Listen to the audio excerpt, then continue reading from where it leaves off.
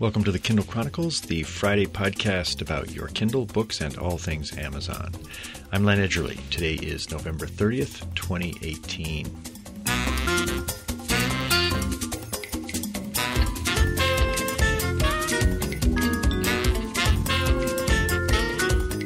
Welcome from Cambridge, Massachusetts. I am in the podcasting closet after about 5 days of travel in Tucson, Arizona, and briefly at our home in Denver.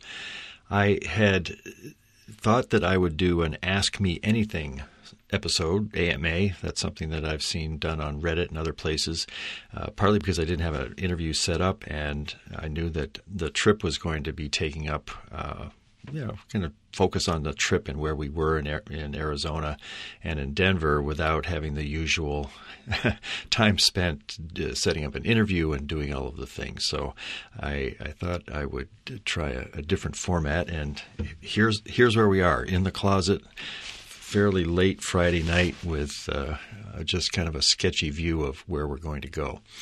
But I did get some help when I told you that I was going to do an AMA session for this week's episode.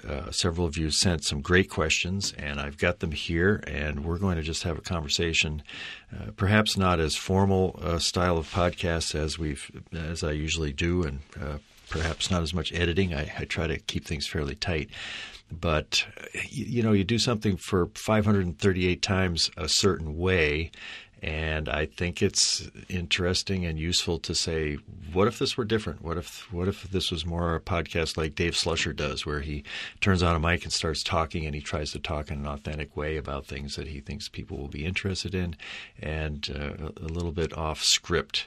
Not sure I can do it. This is an experiment. When you've done this many shows and you hope to do so many shows in the future, then if you try something a little out of the ordinary and it falls flat or it disappoints in some way, well, we've got another week, and next week is going to be a traditional week because I do have an author set up so that it'll be back to normal, unless this way of doing it turns out to be something that is maybe the better way to do it. Who knows? Let's throw a bumper in here and get started. In a normal week, as I go through the week and I'm catching articles that might be of interest for the Kindle and eBooks and Amazon, I throw them into a Google Docs document that I have, and so I can do this on my phone when I'm traveling or on my computer. So I do have a number of news items that I have been following. The first is that I've always thought that with the blockchain technology being such a creative space, and Jeff Bezos and others at Amazon looking into the future, that there had to be some kind of blockchain initiative that Amazon would be undertaking. And sure enough, I'm not sure this is the absolute first, but it's one that I've seen recently. It came out 2 days ago. Amazon has announced something called Amazon Quantum Ledger Database, or QLDB, and it's a fully managed ledger database with a central trusted authority. It's on preview. I think some of this came out at the big AWS conference in Las Vegas. I know from my MIT course that I took that there are two kinds of blockchains. One is open, one is closed. This looks like it's closed, and it's Amazon using the distributed ledger technology for different purposes, making it available for customers to use it in creative ways. And I'll have a link to this in the show notes. It does confirm my sense that Amazon wasn't going to just be sitting on the sidelines as this blockchain initiative unfolds. I will say that having watched the price of Bitcoin in kind of a recreational investing way over the last few months, there was a break in the price, and it dropped down to in the range of $6,000 per coin, down to below $4,000 at one point. And I told Arlene that I was going to do some recreational investing, maybe with a little eye that this could be something that in 5 or 10 years I could look very smart and feel very good because I had invested a few $1,000s in it. But each time the Bitcoin price dropped, I threw in another $500, and I think I'm now at about $2,000 of money invested at different price levels, starting out fairly high. And I keep an eye on it. It's fun. I go into CoinBase app on my phone each day and say, well, is this getting down toward 3,000? A good time to buy. Now it's inching back up. And I've seen some coverage that explains some of the reasons that after a period of real steady pricing for Bitcoin, it's now dropping down, and some people predict a bounce, and who knows where it goes. So blockchain, that's one of the stories that I was following this week. Just recently, Tom Semple sent me links, and I think I heard it from someone else as well. Apple Music on Echo Apple Music to, let's see, okay. Normally what I would do here, snap my fingers, go in and edit that. So pretend that I just edited that out, because we'll just launch in again and say that now, starting later in December, I think December 17th, we're going to be able to listen to Apple Music if we subscribe to it on an Echo device. And that's pretty cool, although in some ways I wish it was going the other way, because the HomePod speaker, which I have on my desk, I've got a HomePod, a Google Home, and also an Alexa, a couple of Alexa devices. I did subscribe to the iTunes Music subscription, about $10 a month, like the Amazon.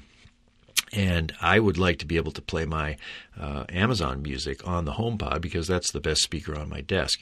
It's interesting to be able to play my Apple Music on the Echo Show. The new Echo Show, by the way, has quality that, to my ear, almost rivals the HomePod. It's pretty surprising, because it's a much less expensive device and it has a screen, but it kind of booms away on my desk when I'm playing music on it.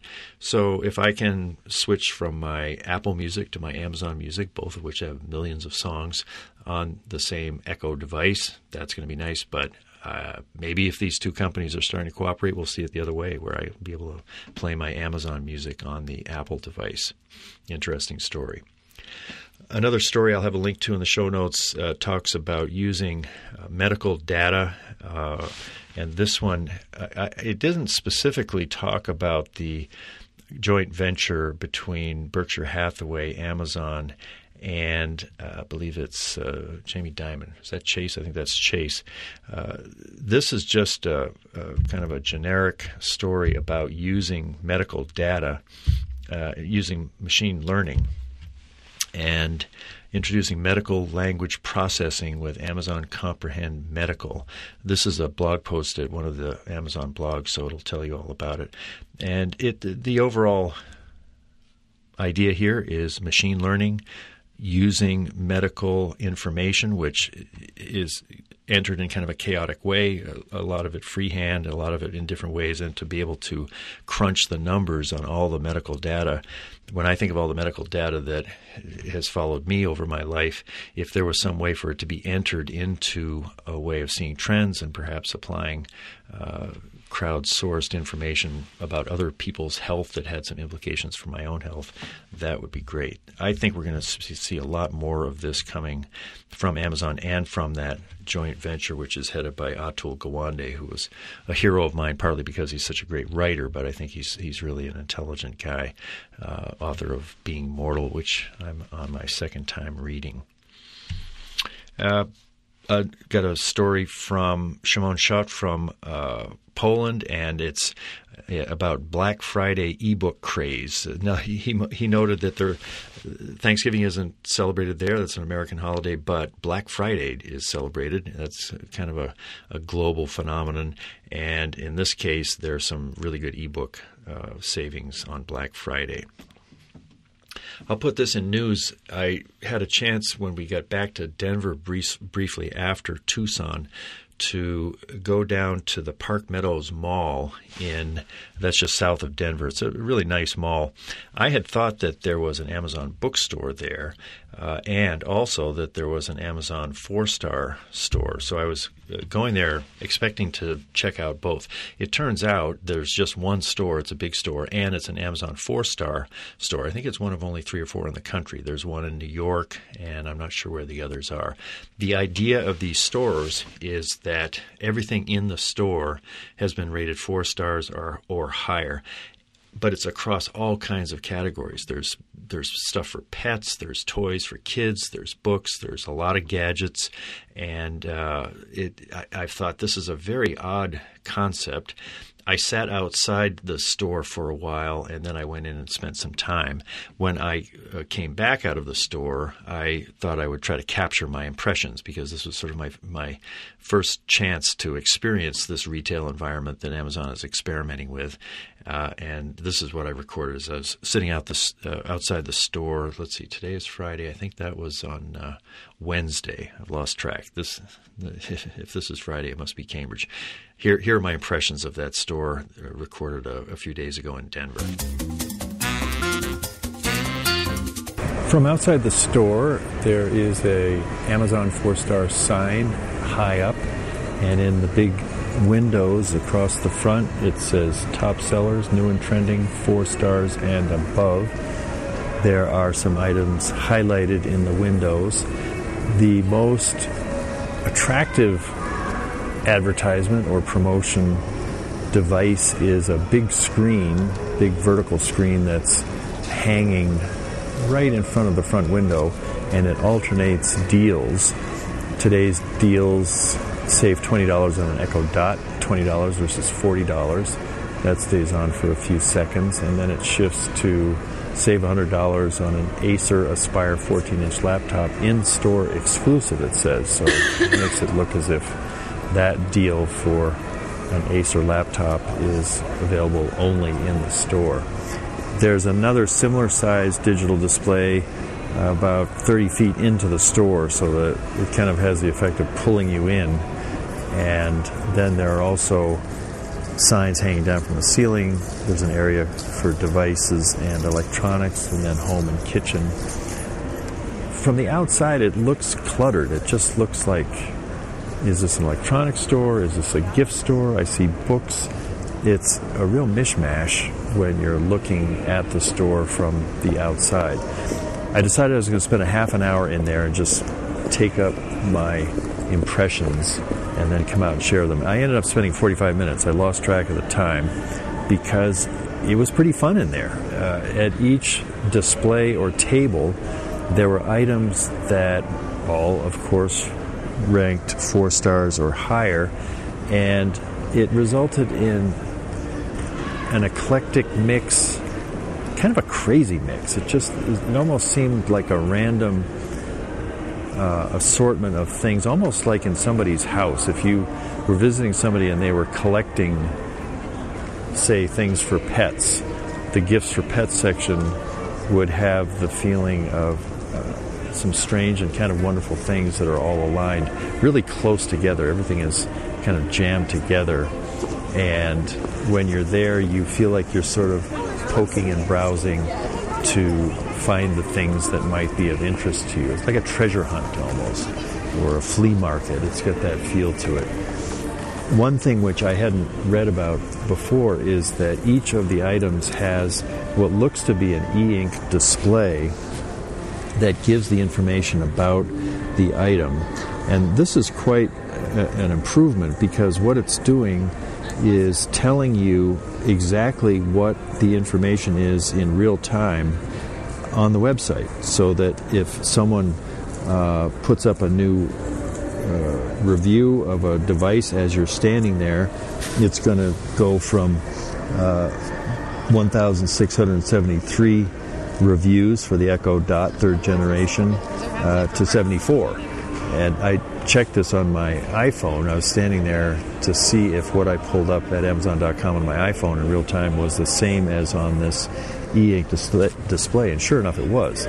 So this is an improvement over something that I already had thought was cool in an Amazon bookstore, which is that you could go in and use your iPhone to scan the barcode on the little tag by each item and find out what the current price is, and you'd get the online information that way.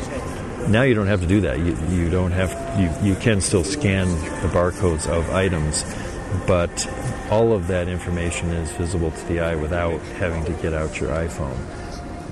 They're simple, attractive little tags. This says Echo Dot 3rd generation, sandstone, all new. It shows the stars, and it says 4.5 stars, and then in big text, $29.99. Those prices are the same as on the web, so that the price in the store is exactly the price that everybody's paying, and if Amazon wants to change the price in this store, and I suppose all the others, it can do that from, maybe there's some kind of command central in Seattle where all these things get changed. I see a lot of people going into the store. It's busy on a Tuesday morning. We're getting past Black Friday. I don't see a lot of people coming out with the yellow bags indicating they bought something. I ended up buying a stylus because I'm always losing styli, and also a clicker for Fire TV Stick, because when I was traveling with a Fire TV Stick I realized I didn't have a clicker. A really intelligent guy was in the devices area, and I was asking him about the Fire TV Cube, which I don't really understand. He gave me a quick tutorial on it. When I said, can it do a drop-in so that I could be seeing my parents on the TV, he said, I don't know, let's try it. And he went over to another person who was in charge of the Echo devices, and he tried calling from the Echo Cube, and it didn't work, the Fire TV Cube. So he said, no, I guess it doesn't work yet. Maybe that'll be an update, and maybe an Echo Cube with a little more horsepower might be able to do it. And that, of course, would be pretty neat, because if you had a Fire TV connected to an Echo Fire TV Cube, and you had the drop-in capability that I used with my parents a lot, instead of just being on a Echo Show, which is a nice size screen, there it would be up on the big screen TV. So that's maybe something that could be in the offing. Quirky collections of books on display, and things for the kitchen and the home. Really just everything. And everything there, people rave about it. They all get the 4 stars, which is why they call it the 4-star store. I think it's fun. I would like to spend some more time in there, and I'm glad there's one here in Denver. Glad I had a chance to drop into that 4-star store in Denver after talking with James McQuivey last week, because he did such a good job framing Amazon's retail experiments as experiments, that these are innovations and they're trying things, throwing things against the wall, seeing what works. And this is a very creative experiment. It's quite unlike the Amazon Books stores, which now there's close to 20 of them. This is brand new, and it's coming from a different place, probably a different team, and it's out there. If you've had a chance to stop by a 4-star store in where you live and you'd like to share your observations about it, I'd love to hear it. You could send me an audio file, get a little on-the-scene report from your impressions of the store, or you can send me an email at podchronicles@gmail.com. Well, let's turn to the AMA, Ask Me Anything, and I've got some questions here that I'm going to answer in real time as they come up on the screen of my Fire tablet, the Fire HD10. First questions come from Shimon Schott, who is in Warsaw, Poland, and he asks, what was the most memorable place that you recorded the show? I recorded a show, I believe it was in a game preserve in South Africa. It might have been Madikwe. Darlene and her sister Deb and I were traveling there along with a couple of quilting friends of Darlene's. And we had a little cabin that was overlooking a water area where there were I think there were elephants. This is about 5 years ago. I'm not going to be able to pull up the exact list of the animals, but they were out there just grazing and splashing in the mud, fairly close, half a football field away. And I was out there on the porch recording a conversation with Darlene, always some of my most popular shows, talking about reading on the trip and impressions of the trip. And I think there was all kinds of maybe tree frogs or whatever. The sounds of it were pretty delightful when I listened to it later. But when I think of a scene where I was creating a show, I'll always remember that one in South Africa, looking out at a game preserve, and had my portable equipment. I'm not sure exactly what I was using to record that show. Very memorable. memorable. A similar one was when we went to the Galapagos, again with Darlene's sister Deb.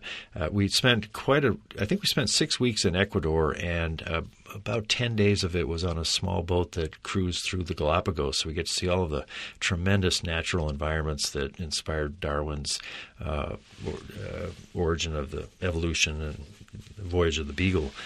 And there was a deck up top of this boat, and in the mornings I would go up and write in my journal, and I was putting together ideas for a show, which I believe I recorded most of it on the boat there, looking out at the islands and the ocean there and the Pacific. It's about 400 miles off the coast of Ecuador, another really memorable spot.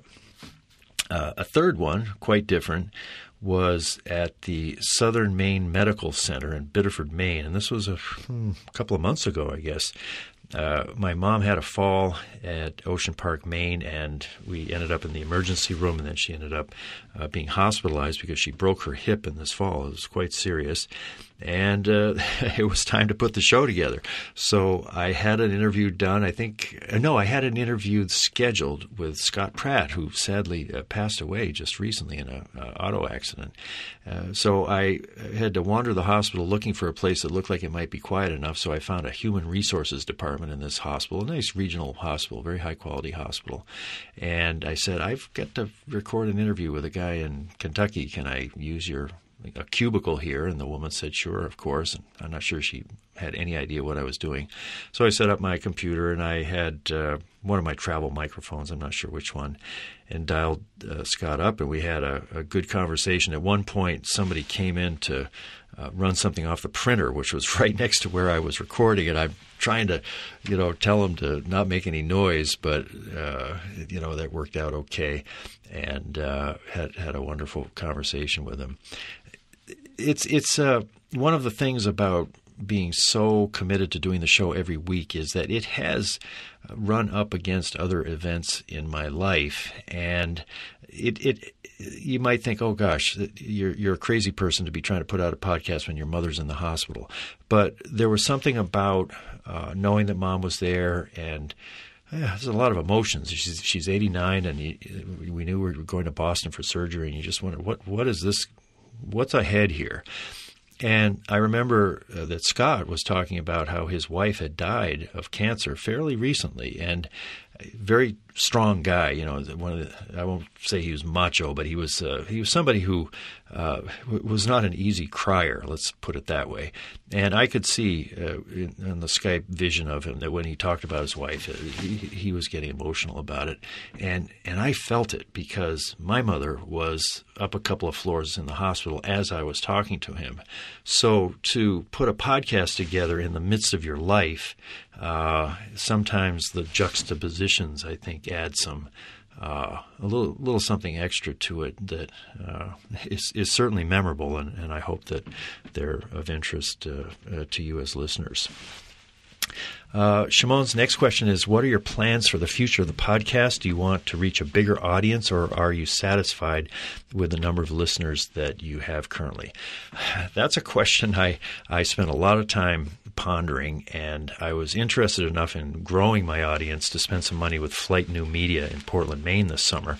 I haven't seen a dramatic, or really I haven't seen any kind of an increase in downloads since running some Facebook ads with those folks. And that was a very impressive group, and it gave me a chance to see what Facebook advertising is all about. Really the best benefit of that project was that the Flight founder and CEO, Rich Brooks, at one point suggested that I revise the tagline. I think it used to be the Friday podcast all about your Kindle. And for a while I was trying out different taglines, and none of them were working. He said, why don't you just say what your show seems to be about? And that's where we get this idea that it's the Friday podcast about your Kindle, books, and all things Amazon. That just sounds right to me. I've been using it ever since. And if that's the only benefit that came out of my effort to grow my audience with Facebook ads, then I think it's going to be just fine. What emerged from that experiment, and I was talking to Rich about this to step back and say, am I missing the boat? I mean, should I be having hundreds of thousands of listeners for this show that I'm putting so much effort into? Or perhaps, given the Venn circles of my interests, which are gadgets, Kindle, Alexa, books, authors, literature, and Amazon as a corporate culture and Jeff Bezos as a leader. Those are the three things, those are the three legs of my stool, and they've turned out to be very solid in terms of my interest, what I'm drawn to thinking about, and I love talking about it every week.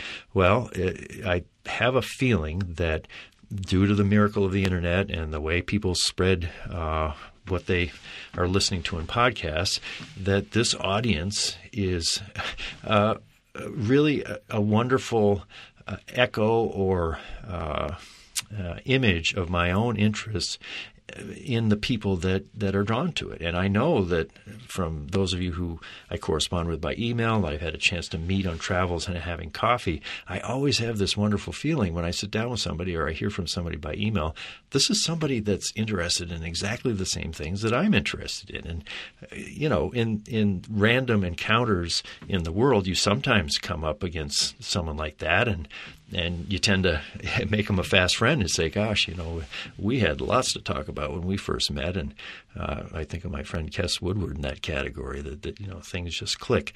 Well, maybe what happens when you start a podcast, if you have a clear vision of what you're doing, which I was kind of granted a clear vision to start, and you just keep doing it, that you'll find the people that have those interests.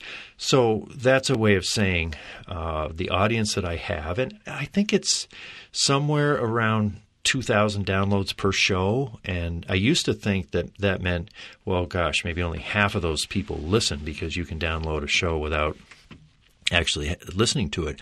But when I went to that seminar here in Cambridge, I believe it was Andy Bauer, the NPR podcast guy, Slate podcast guy, said, no, that's not really true, because iTunes is the biggest place for people listening to podcasts. And if you subscribe to a podcast on iTunes and you never listen to it, they kind of kick you off the numbers. That doesn't count as a download the same way it does if you've got a show that you're actually listening to. So when Libsyn reports that I have something like 2,000 downloads a show, you know, it gets up to like 8,000 a month.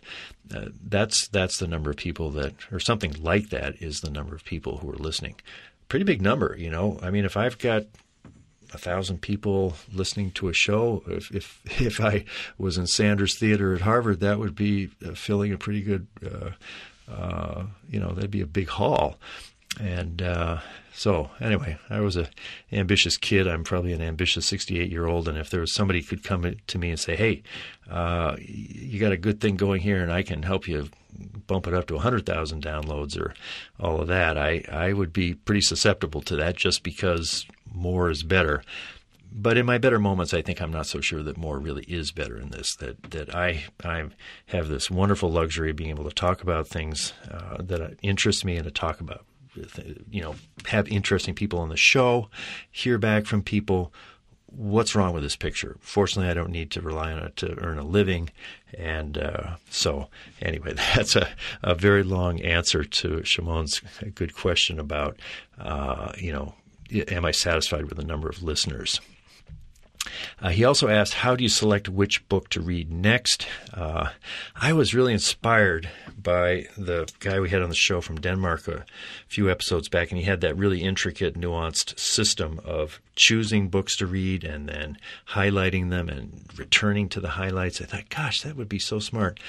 I haven't done any of it. I have the one thing that I have changed my reading in reaction to that conversation was I've started using samples more, and I think that's something which is an obvious benefit of reading on the Kindle, is that you can buy a sample to a book and then you can see if you like it. And I can tell pretty quickly if I'm going to like a book. So I think that's going to be the piece of his prescription that is going to start having an impact. I have so many books on my Kindle and in my archive that when a slot opens up, I try not to have more than 3 or 4 books in my currently reading folder, because that's the place where I still have my sort of high school ambition to finish the book. You know, it's on the syllabus. If it's in the currently reading folder, I'm going to finish it unless it's just really terrible and I abandon it. I don't think I ever have. So to put a book in that currently reading folder, it's like putting it on the bedside table. It needs to have some attraction to it. And if I finish a book, then I just go through my archive and say, well, what's another book that I really have been wanting to read for 6 months or a year? And now I can move it into currently reading. There's a different category of books that is developing because I'm doing these author interviews. And, frankly, some of the interviews that I've been doing that turned out to be great conversations. I didn't totally love the books because I'm getting a chance to interview, especially with the Kindle Direct Publishing books, authors that are publishing mysteries, suspense novels, some fantasy, not categories of reading that I'm drawn to just for picking up a book for my own satisfaction and entertainment. But I read the books. I want to know about the book before I talk to the author. And I enjoy them. It's like getting out of my comfort zone, writing with my left hand. It's an activity which I don't mind, and it's definitely worth spending that time with a book to have a conversation with the author that is informed by actually having spent that much time with his or her work. But those are the two kinds of reading that I end up doing, and two different ways of choosing what books next. There's no real reason to put a bumper in here, just that I think I've been talking for quite a while, and I'm going to turn next to questions from Mark Roberts. So let's have a little Ramonk here.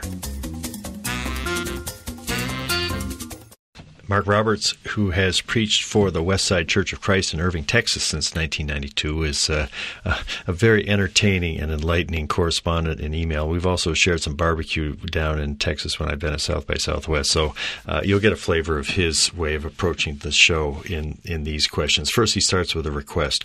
Please stop talking about Moby Dick. I have way too many books on my list to read, and now you're making me want to read it.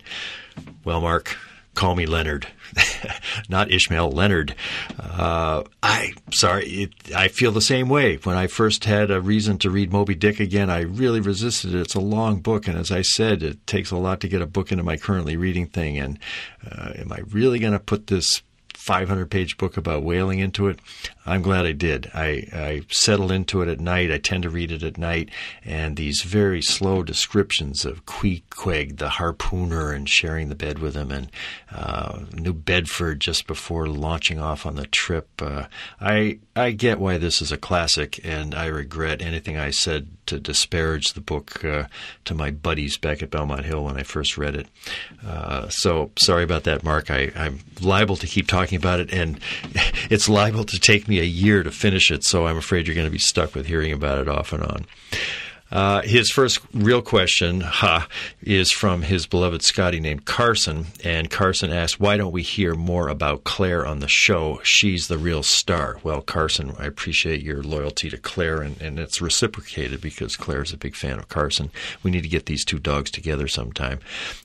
Claire has at times been probably early on, she's a Yorkie, so she barks, and I'll be doing deep into some probing conversation with somebody, especially at the Hooper, the cottage that we go to up in Maine, and Claire will be downstairs, and when she's there at the beach, she's barking 80% of the time, it seems, because people are going by on the street, and I'll hear this yip, yip, yip, and I've just, I'm more accepting now. Claire's an old dog, and we're not going to have her forever, so I'm more forgiving of the background noise that she sometimes contributes to the show, and she's truly an incredible creature. She stayed with somebody while we were on the trip, and it's been pretty nice to have her back with us. Claire says, hello, Carson. Mark's own questions. How long does it take to put together a show usually? Usually, when I'm doing it the way I except for this show, I don't know, 20 hours a week possibly. By the time I'm reading, I'm capturing things on the Google Docs, I'm preparing for the interview. If I've got an author, I've read the book, I do a lot of preparation of questions for an interview. I'll usually have 2 or 3 pages of questions. I always send them off to the person and say, look, we're not going to get to all these questions, but I want you to just see them because they're going to give you a feeling for what I think my listeners will enjoy hearing about us. So all of that goes into the preparation. Monday and Tuesday is a little light. I usually try to record a Tuesday or Wednesday. Thursday is editing day for the interview. And one of the people at that conference was saying, boy, you don't want to edit out all the ums and ahs because that's the natural part of speech that provides some information. So I've tried to back away from that. But I go through the interview pretty carefully. I find links for the show notes that are mentioned. So Thursday can be 3 or 4 hours of preparing the interview. And then Friday is, I call it Podcast Mountain, and that's where I write out a script in Google Docs, and then I record, and it's all a pretty careful process that can be a good 8-hour day, sometimes well into the night. So, 10 to 20 hours, and it's become the rhythm of our lives. Darlene is very supportive of it, and she knows, this is Monday or Tuesday. You should be able to go do whatever we want, and this is Thursday. Have you finished the interview yet? And then Friday, forget it. It's pell-mell up the mountain to try to get this to you and still get a good night's sleep. Mark asks, wouldn't you agree that when Bezos said Amazon will fail, he was probably showing regret for not choosing Dallas for HQ too? Irving is a suburb of Dallas. And he realizes this wrong decision will probably end the company within the next 72 hours. Well, if everybody in Dallas were as loyal a booster of their community as Mark Roberts, I think there's no way that Amazon wouldn't have chosen Dallas as the site. And I'm sure each of the cities that they considered seriously, it's probably hard to say no to a lot of them. I'm, of course, disappointed Boston and Denver didn't make it. But, I think he's... I think they chose well, and Dallas will probably survive it. It would have been fun if it had been Dallas, because who knows, I might have had a chance to have a little more barbecue there with Mark Roberts and Carson sometimes. Who besides Jeff is your all-time fave interview? John Ashbery, I think, would be the answer to that. He was a poet that I studied when I got my MFA at Bennington 12 years ago or so, and I just loved him. He's a very difficult poet, and I had a chance to interview him through Open Road because they published some of his poetry books in eBook format. Joshua Talent was involved in doing that. So I got hooked up, and there I am, probably from Denver with my computer recording an interview by Skype with John Ashbery. And he was in his 80s. He died not too long after I recorded that conversation. He was in New York. His helper set it up and said, Mr. Edgerly, here's John, or here's Mr. Ashbery. I forget what he said. And a lot of times, obviously, talking to Jeff is a big thrill, and name authors. I don't think I've ever felt such butterflies in my stomach. I had to just keep deleting the thought, I'm talking to John Ashbery. I'm talking, in the very narrow world of contemporary poetry, John Ashbery, another similar experience was with Donald Hall. But to actually be sitting down with John Ashbery and talking about poetry was really a peak experience. And I had fun with it, too, because I took some risks, and I asked him, why do you love to write poetry? And he came right back at me. He said, well, I'm not sure I do love poetry. Or there was nothing predictable about the conversation, and that's the way his poetry is. That's why I love trying to drop into a John Ashbery poem, which has all of these language tricks and playful uses of words. And the conversation was like that I would say something and he would come at, a 45-degree angle from my question to go somewhere else. And in the process, he seemed to be talking the way he writes his poetry. And his voice was very charming, very kind of a tenor voice. And then probably my favorite part of that interview was I told him what it's like to have ordered one of his books pre-ordered it on Kindle, and at midnight it shows up on my Kindle, kind of like Santa dropped it there, and it's like magic. And he had never seen, I don't think in this process of having his books published, I'm not sure he ever even saw one of his books on Kindle, and he just was like a child. He was so delighted to hear what it was like for somebody to read his books on a Kindle. And I thought, well, that's maybe a gift that I gave this guy to tell him what joy was being generated by his words in this completely new medium. So John Ashbery, rest in peace. That would be right up there with my Jeff Bezos conversations. Next up, John Aga, a listener who sent me some interesting observations, more than just questions. He said that A.G. Riddle, which was my guest on TKC 520, was the first author on my show where he had read everything he has published. Now, I wish that were the case more often. I think I know that sometimes when we talk to a really well-known author, that probably more of you have read the book than not. But I'm sure that if you've had a chance to read someone's books and then you get to hear them, that's pretty pleasurable. So I'm glad John had that experience with my A.G. Riddle conversation. I'd like to have another one with him. I think he's got another book out. John is tempted by the Paperwhite 4, which we talked about a few shows back, but still able to resist. My wife has a Paperwhite 3, and I have the Voyage. Both are working great. With that said, I would not hesitate to purchase a Paperwhite 4 in a minute if either Kindle started to fail. I would also like to see a new e-ink Kindle which could display the text and read the text via TTS, text-to-speech, or Audible at the same time. I agree. I think that immersion reading would be a fantastic thing to have on the Kindle as well as on the tablets. I took the Paperwhite 4 that I bought on this trip to Tucson. I thought, it's got the 3G. My Oasis doesn't have 3G. That'll be more convenient at the airport. I didn't use it. I just like the Kindle Oasis better. It's thinner. I do like that 7-inch screen.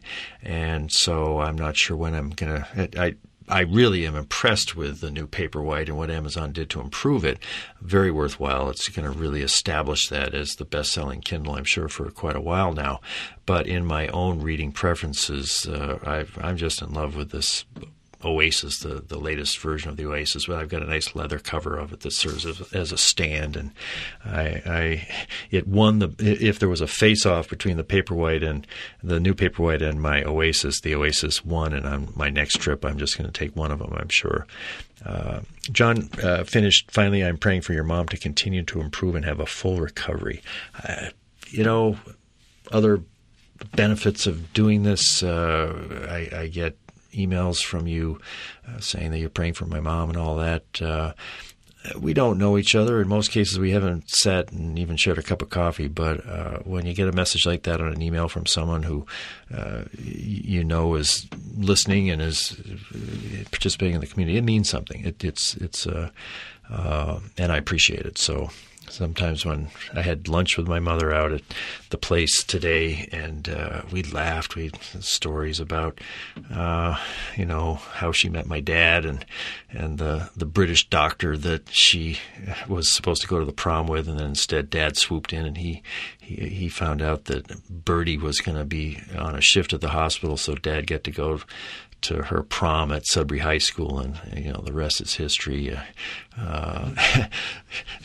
She's my mother, and so she had a observation when we first sat down that I've got furrow marks. I don't know if I frowned so much or if I'm thinking too much, but I've got sort of the Mark of Cain vertical lines between my eyebrows. And she said, I have some cream that if you put that on it every day, you could make those lines disappear.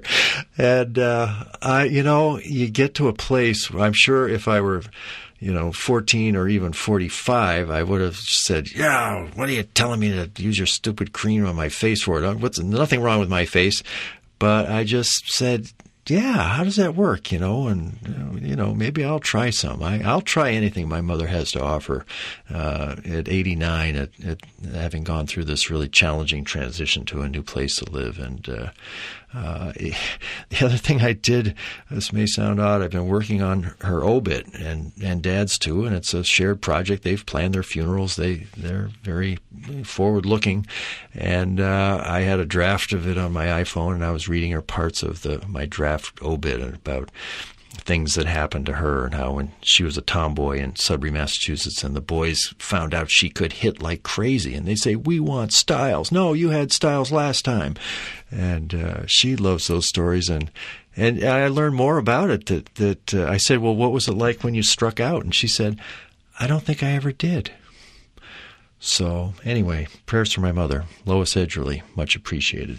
There's more, and I'm going to carry some AMA stuff over to the next show because I want to share what I heard from Mark Jarvis and Guven Vidavine, Max Baston, and Mark Isero. Some great stuff that turns out to be more than could fill one show. My guest next week is going to be author Tom Abrahams, author of a post-apocalyptic dystopian series set in Texas. I started reading Home, the first book in his 6-book Traveler series. I can tell you it's a bad choice for reading at 2 a.m. if you want to try to get a good night's sleep. This is Len Edgerly in Cambridge, Massachusetts. Thanks for listening.